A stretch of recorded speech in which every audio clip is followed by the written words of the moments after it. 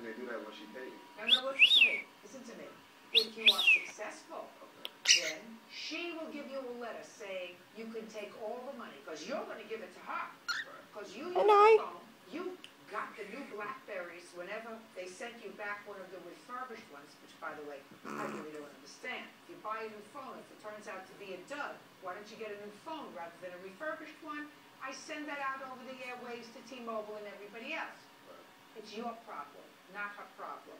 You deal with it. You should have dealt with it before you went to Germany. You should have dealt with it from Germany. Well, I actually tried. The thing that I asked her not to do was to close the account. Well, she had to do that. They were going to ruin her credit, sir. They can't wait for you. Active. I was still using the phone. They can't wait for you to pay this bill. The bill was outstanding, more than the $200 you sent to your mother. Right. Judging for the plaintiff for the amount of $1,700.